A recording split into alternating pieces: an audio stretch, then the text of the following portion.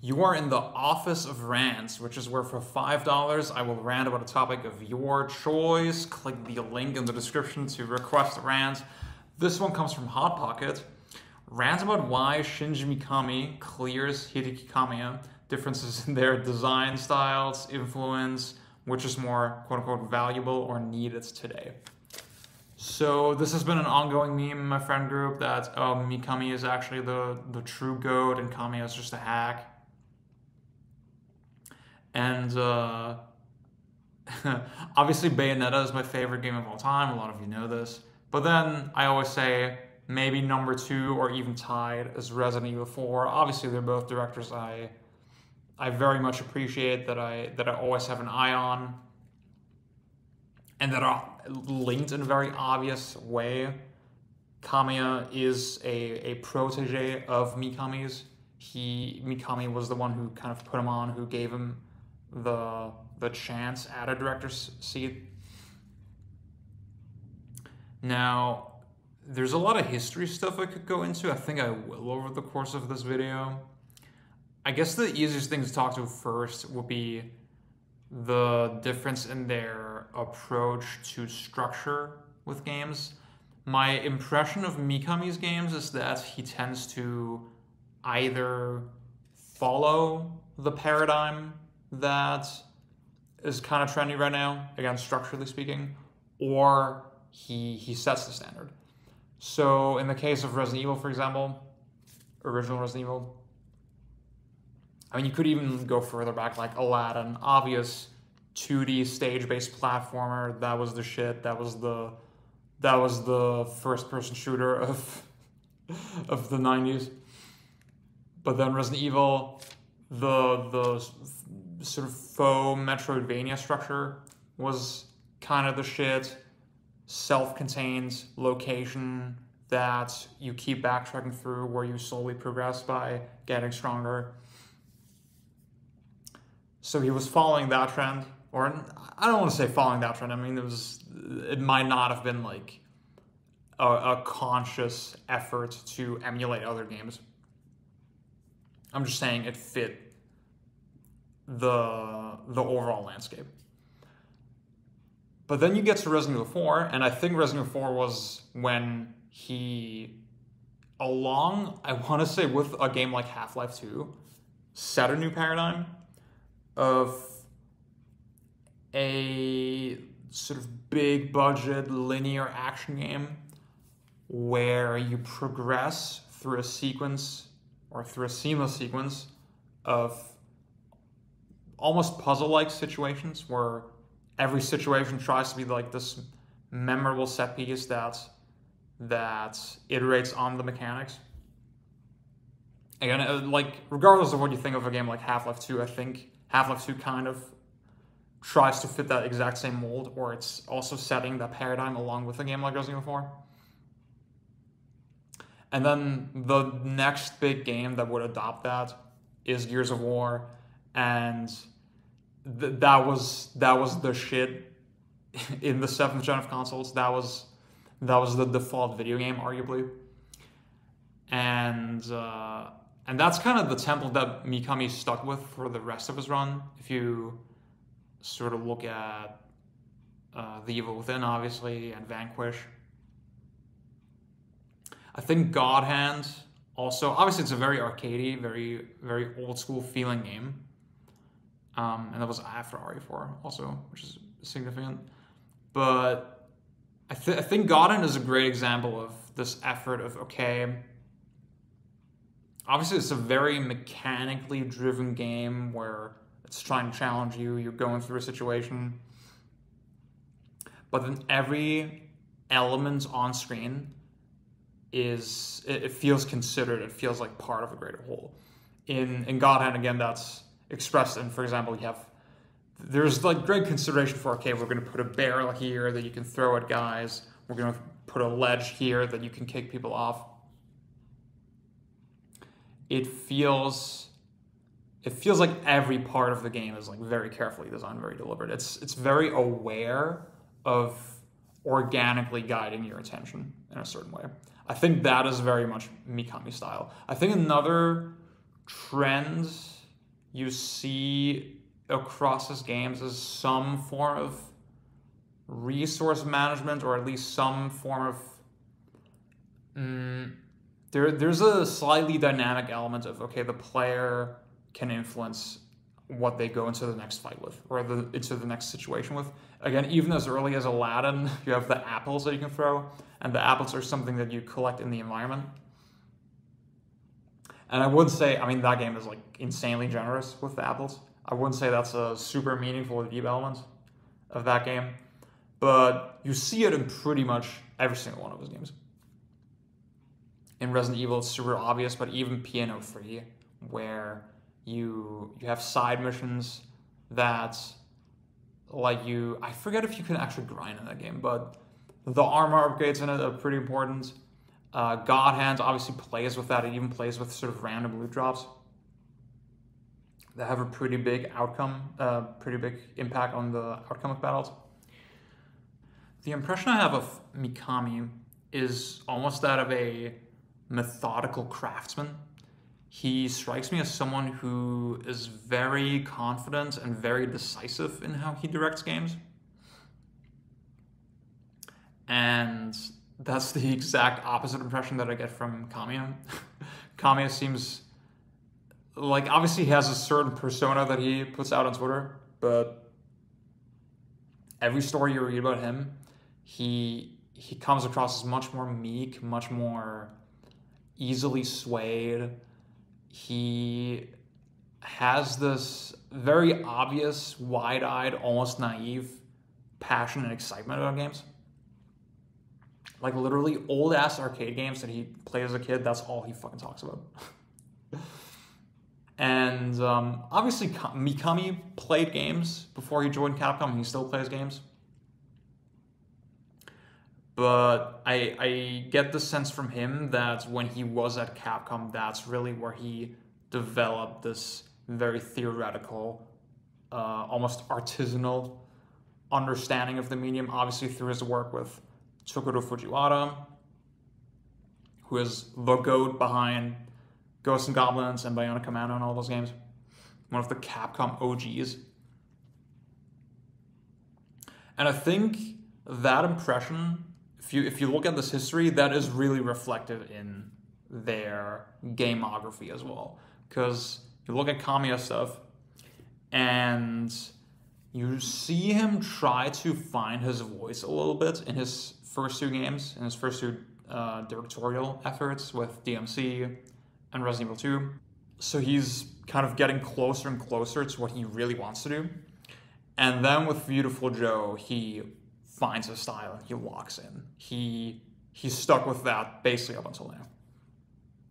And specifically what I'm talking about is this paradigm of the set versus, where, okay, we recognize the fighting system, these open-ended, combo-heavy fighting mechanics. This is the bread and butter of the game. So we have stages that you go through, but then the meat and potatoes of the game is these literally locked-in arena fights that come at certain intervals where you can leave and where you're graded as well. And obviously the grading system, I think the grading system actually, as much as people maybe sometimes want to dismiss it, disregard it for not being that well thought out, blah, blah, whatever, I don't care. It is an important piece of the puzzle because obviously, and Kamiya has said this explicitly, he wanted to emulate the feeling that he had when playing in an arcade. And I think that is the key to understanding his directorial style in general. He wants to emulate the excitement that he feels with games. I don't think he has this super kind of deep philosophical motive behind it. I think it is, again, it is very much carried by passion and excitement. Now, I guess with Beautiful Joe, I'm curious, again, exactly who came up with the grading system, or again, with the paradigm of having the fights so separated from everything else. Because I do think that is a significant difference from Mikami's style, where Bayonetta doesn't really have, like, it's pretty rare to have level elements that sort of fulfill like universal functions that you can play with in fights, like the barrels in God Hand, or some of the shit that you see in RE4. There's like a little bit of that. Like, I think generally the level design in Bayonetta is very strong, and it does play into the fights. But I'm specifically thinking stuff like the start of Route 666, where you're on the cars, and like that's pretty cool, or the Broken Sky, where you're going up the plane and the wind is kind of pushing you down, or you have the little globes that you're the Mario Galaxy style kind of planetoids that you're fighting on. All that shit is really cool, but it's very different from the Resident Evil 4 God Hand Vanquish puzzle-y kind of approach to fights. I'm not sure how exactly to articulate the difference, but I think in Kamiya's games it is just very common. Okay, you're in a small arena, and then they just let the AI do its thing. There's a lot of consideration in making the AI very compelling to fight against, to the point where you could put it like in a blank room and then the game is still fun. Whereas in Resident Evil 4, that's not really the case. The game is very much built on the idea that, okay, the designer needs to really, or the designers, I should say, they really need to go in and like hand pick every single part of this level. As far as oh yeah, so the original question, right? There's Hot Pocket, you mentioned influence, which is interesting because you could take that both, okay, what are their influences versus how much influence have their games had. I've covered a little bit of, sort of where their influences come from. As far as like how their games sort of are received in the wider landscape, I still do believe, okay, Resident Evil 4 was part of a wave of I want to say cinematic games. And that's not to say that necessarily, Resident Evil 4 is like bereft of gameplay or whatever. Like, it's, why am I landing on this word cinematic? I guess like the idea of like a journey, the idea of, okay, the players put through this very choreographed journey, which I'm not even sure if like most designers now trace it back to RE4, but I do think RE4 was one of the first games that like really put a lot of emphasis on that. I want to say with Kamiya, his influence is much more niche. I do think Witch Time is like the one thing that a lot of games, a lot of developers kind of latched onto. That was a thing that was weirdly copied across a bunch of places. Even maybe not in a very literal way where it works the exact same, but I feel like I can think of a bunch of games that were like, okay, like slow-mo as a reward of some kind is like sort of cool. I think Bayonetta is one of those games that a lot of game developers in the West, like even the bigger mainstream studios, they do like it, but they also like it in kind of a surface level. I'm specifically thinking like the new God of War games, for example, right? That include optional equipment that basically use Witch Time. But then they don't really look at the deeper stuff that's going on there, which is like fine, whatever. Whereas I think, honestly, with Mikami's style, the way all that works, I think there's more general things to pilfer from. I think it's much easier to look at those games and be like, okay, I think they're much more about the fundamentals of game design, right? They're much more about, okay, this is how we guide the player's attention. This is how we make different elements sort of gel together with each other. I think Kamiya is, and I love his games, right? This is not like a statement on their quality at all. But he is so within his own niche, and again, that's not even to say that the games are like these like crazy fucking experimental, hard to understand games. That's not what I'm saying at all. But I do think, again, every element of their design is like so specific to that type of experience that it's pretty hard to take away one element and apply to other things. I do think Bayonetta specifically is like such a great example of really every part of the experience feeling maxed out. Where it's a game that lets the player express their intent to a ridiculous degree. There's very few games that are so open-ended and so forthcoming with just what you can do with the kid. But then simultaneously, they did not skimp on the challenge factor. Like, it is a game that very much that is very willing to match what the player puts out. So I think overall, just going off of that, I do. Oh man, I mean, I like both of their libraries a lot. So I have a hard time saying, okay, I would personally, as a designer, pilfer more from there or from here. I do think, yeah, I guess I want to say Mikami style again.